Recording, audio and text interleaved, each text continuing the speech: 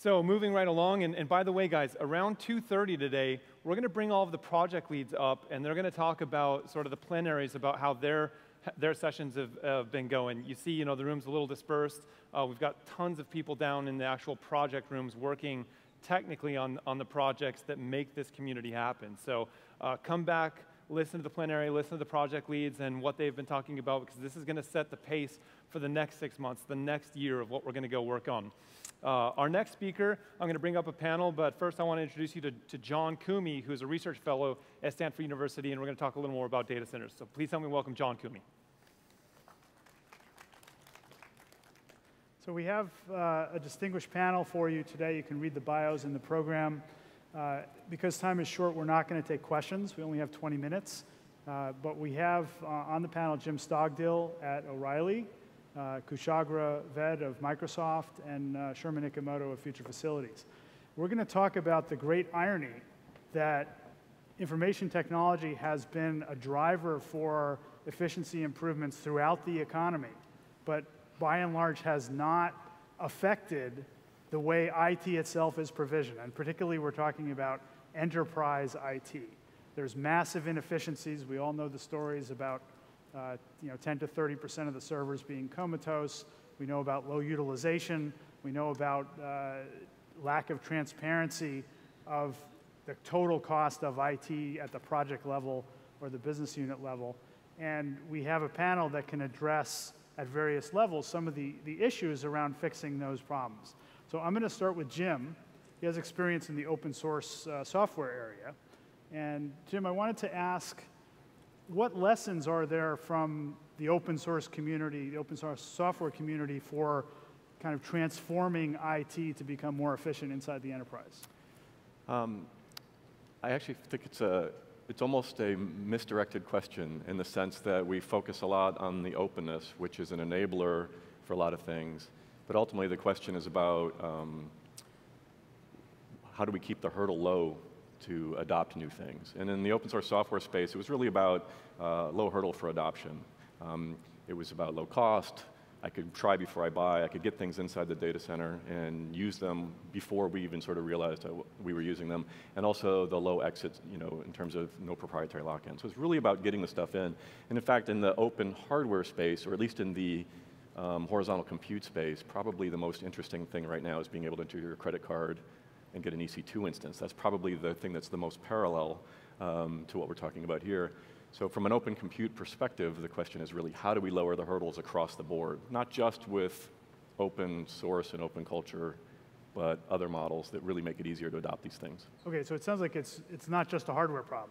Even in open compute, it's also software. No, not even close. And we have to be careful not to sort of overstate the parallels between open source. I mean, open software, after all, I can download and try it, and zero friction. Hardware, at the end of the day, I still have to have it show up in a crate and do something with it if I'm really going to try it on premise. So really, we should be asking ourselves what models can make that process be as simple as possible. So Kushagra, Microsoft has been really driving forward with large-scale integration. If you could talk a little bit about some of the challenges and benefits you've encountered as part of that process, we'd love to hear it. Yeah, thanks, John. That's a great question. So in the early days, as Microsoft was scaling its data centers, we realized that unless there was some kind of a standardization process where we could have consistency across the different life stages of the design, supply chain, and operations, it would really be difficult to ensure that we meet our time-to-market goals, to meet our efficiency goals, and also to keep costs under control. So at a high level, I guess we break it down into those three areas. So for the design front, the key principles are having modularity, because the facility has typically a 15-year life. Technologies change, and it should be easy to introduce new technologies over the life cycle. And this applies to things like thermal design, mechanical design, power electrical design, the control software, EPMS, DCIM, all that, right? On the supply chain side, how the servers get deployed from the dock to the time they go live, hooking up the power connectors, rolling the racks in. So there needs to be a sort of a very streamlined process to take care of that. On the operation side, essentially, you can't fix what you can't monitor.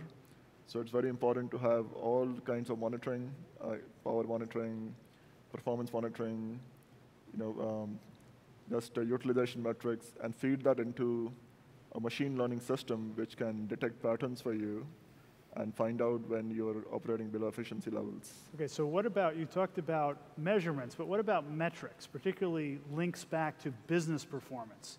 Are you doing anything internal? I know eBay has been doing that with its DSE metric. Is there anything comparable inside Microsoft to drive better business behavior, more profitable business behavior?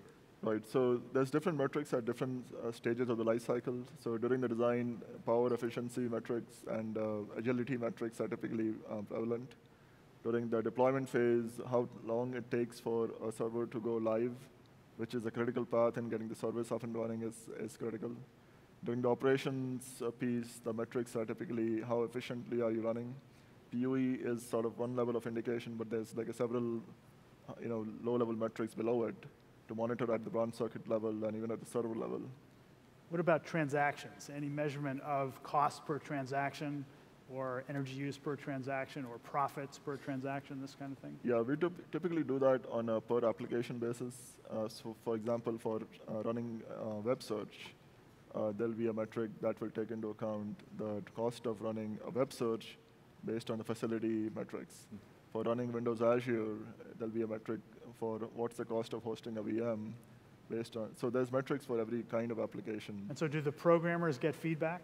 If they're designing inefficient code, do they get a memo on their desk saying, do better? Yeah, they probably don't get a memo on their desk. An email, whatever. Yeah, but it feeds into this design cycle where as we learn where the inefficiencies are, then we can kind of factor that into improving our software or improving the next facility that's going to be built.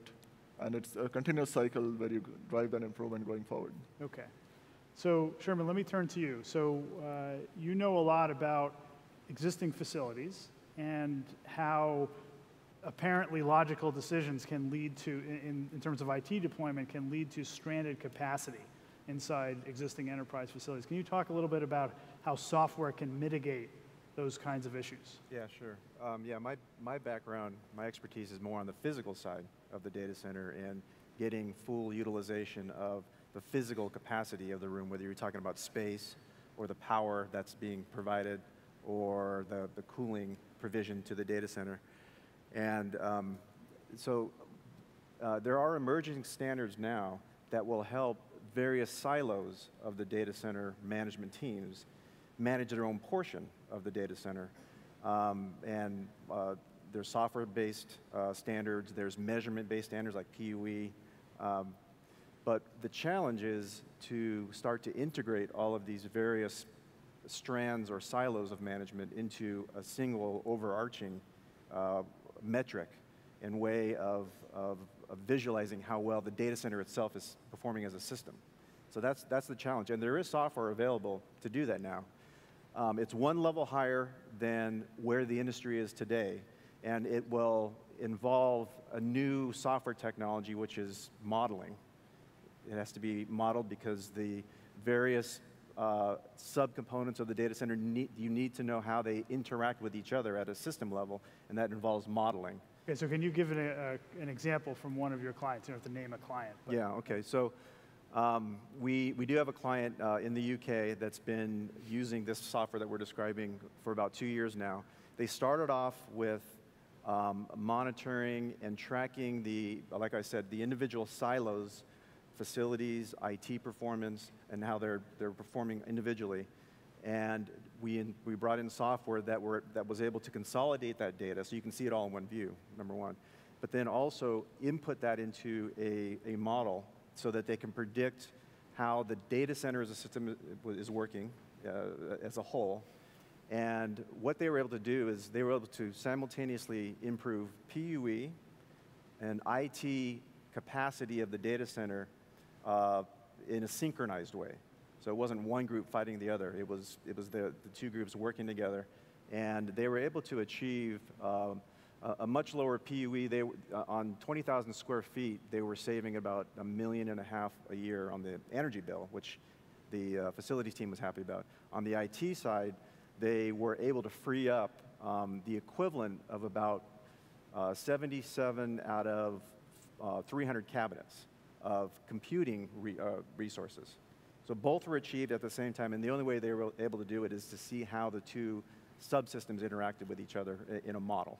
Okay, so you make a computer model of the facility, and then you model any potential changes in the IT deployment to see what will happen using CFD model. Yeah, yeah.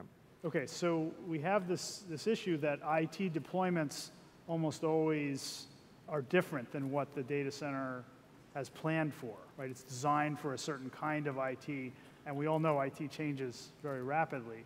So what kind of developments would make tracking that sort of, and I'm asking this to the whole panel, what kind of developments would make tracking the rapid change of IT easier and more effective in order to keep up with the rate of change? Well, I still think the question you asked is one of the most interesting ones, which is that how do we define workload? I mean, the way we talk about data centers, it often seems like data centers are the place where we dispose of excess electricity. You know, we talk about them in terms of megawatts, you know, used instead of what we're actually able to do with it. We don't have, and because, especially in the enterprise space where the workloads are so diverse, it's really difficult to come up with a common definition of what a workload even is. But to the degree that we can talk in terms of unit workload per unit cost, it's much easier to make the kinds of decisions that support adoption of technologies that reduce cost. Right, and so this brings up a really important point, which is that the workloads relate to business value,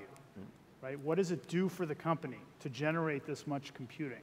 The problem is that the decisions made inside the different silos that Sherman mentioned, they don't have control over the workloads. Right. Usually, like the facilities folks have no control over what workloads are run, and maybe even the IT folks don't have much control, right, because it's kind of there's a hierarchy, right, from PUE to utilization to actually what's happening in that utilized code to the application layer, and because we can measure it, we focus on PUE, even long after each incremental dollar is probably not giving us much return, and we could much better spend it further up that hierarchy. Right. But it's difficult to know. Kushagra, I think there's several levels of improvements and efficiency.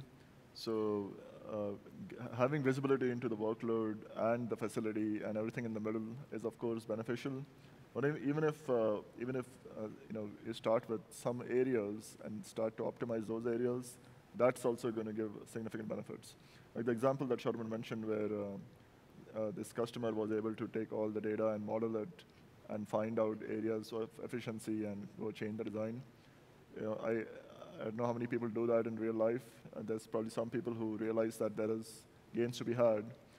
And you know, I think the problem there is there's lack of standardized interfaces, for one thing. So you know, if you get software solutions from multiple vendors, IT equipment from different vendors, and a data center that was built to different standards, then all these interfaces start to break down, and there is no consistency anymore. So that's sort of and for the big data center providers in like Microsoft and other cloud providers, most of the software is written in-house, so we can sort of solve that problem. But for a traditional IT enterprise, it's very hard to do this in the absence of any standards and some kind of a forum where the different components of the industry can come together and define how these interfaces should operate. Okay, so the standardization represented by OCP, for example, can help that process. Absolutely. What about modularity in the facility itself? All of you have mentioned something about that. Let's talk about how that might help deal with the kind of problems that we've talked about. Yeah, from a physical standpoint, it reduces the number of degrees of freedom. And the less freedom you have, the more able you are to meet your original goals.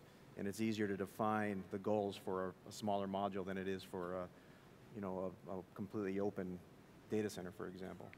So that, from a physical standpoint, it's very helpful. It doesn't get rid of the problem because you still have to build out a module, and unless you stick to the original plan for that module, you're going to run into capacity issues and shortfalls, or cost overruns is the other side of that coin. But it would mitigate it to an extent. Well, there's also an optimization thing that happens, which if you're at web scale, you see you can optimize across a greater number of things. And even if you're not at web scale, the bigger you can sort of define the modules you're operating at, the more you can optimize. But that optimization depends on software. And I think one of the sort of provocative things that Open Compute has to decide is whether or not it's an open hardware only thing, or whether ultimately it embraces being about open software as well. I mean, you essentially start off asking me if there's a parallel between open software and open hardware. And I think the actual answer to the question is that open hardware depends on open software to make any sense. And I don't mean at the layer of the operating system in this conversation. I mean at the layer of provisioning and dispatch and all the other stuff that makes this stuff work, so that you can define an optimized module bigger than a single node. Yeah. Just one last quick thing on that. The stuff that was sort of innovated here for web scale, that assumes a few workloads at wide, broad distribution, will require different software at those layers to work well with an enterprise that is probably lots of diverse workloads across a smaller subset of nodes to function. So that place where the software controls all that stuff needs to be pretty flexible and open.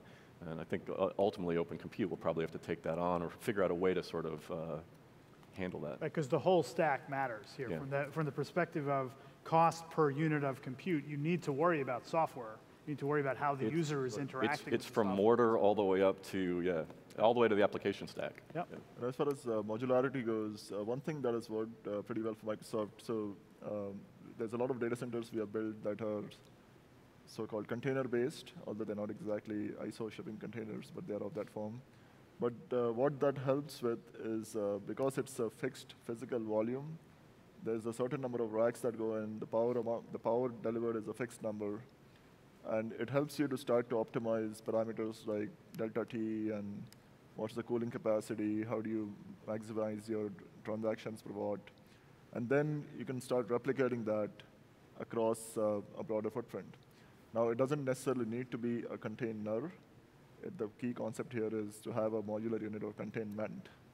So if you have a co-location-based design, and you have a modular unit, call it 15, 20 racks, that is a unit of containment, and you define these standards for, here's my interface for this contained unit, and I'll get this kind of power in, I'll monitor these kind of metrics, and internally, that helps to abstract away some of the problem and make things simpler. Okay, so it doesn't have to be physically contained. It can be contained, well, physically in the sense of a building, right, or a shipping container, but it can be contained, yeah, it can, in the airflow sense. A lot of folks sort of confuse efficiency with containers. There's a big, which is a good thing. Containers help with that, but it doesn't necessarily have to be that way. But you can achieve a similar goal without actual physical containers. Exactly, yeah. And another thing that occurs to me about these containers or related techniques that you're alluding to is that there are economies of scale. So that if you can build a lot of the same container, right, you can actually start to learn what the constraints are, what the potential changes are that could affect your operations. And you can't really do that when every data center is unique, which is pretty much true of most enterprise facilities. Unconstrained, regardless of whether it's an open source like adoption model or not, you ultimately end up at the low energy state, right? And if it is a highly scalable system, the low energy state is probably going to be you not in your own data center. Right? Ultimately, it probably will be a utility for a lot of people. And I know a lot of people right now say, we're never going to do that, we're server huggers till the day we die. And some people will stay that way, but even the DoD worked with Amazon to build a data center just for them. So, I mean, it still takes advantage of the scale without necessarily giving up the controls. Right, and usually they're not taking legacy workloads to do that. Right. They're building new workloads that now can take advantage of the... Yeah, and if the earlier conversation, there was a discussion about how we're going to do things in the future when computing's cheaper that we don't do now. And in that context, the stuff that we do now that seems so big will be small just in relative size. It might not get any smaller, it might still be getting bigger, but relative to the things we're doing with IT in a digital business future, they'll seem minor. They'll be the back office stuff or whatever. Okay. Yeah.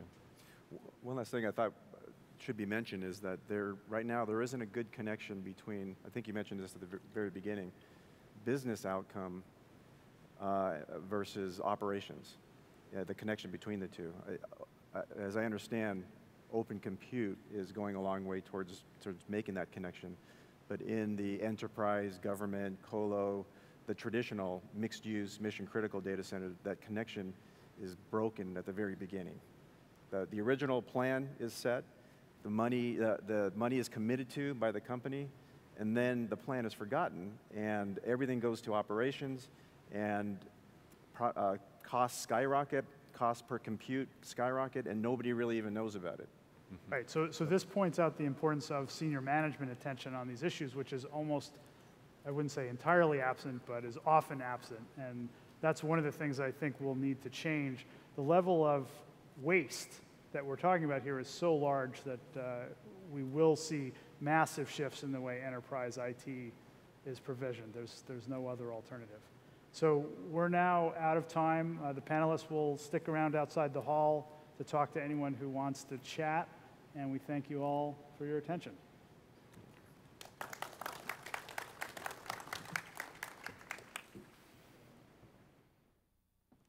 Thanks, guys. Thanks. Thanks, guys. All right. So that was an interesting talk, and you know, being as transparent as I can be on the Foundation's behalf, you saw Frank's keynote yesterday talking about a new licensing model. We're doing a lot to figure out how you get open source software and open source hardware working together. We think the license that we've come up with is pretty interesting. So we actually have some software contributions that have been given to us. Obviously, the Microsoft contribution that was just released yesterday. Cumulus Networks obviously has donated ONI to the Foundation. So we do value software, and it is absolutely critical to a completely open source data center.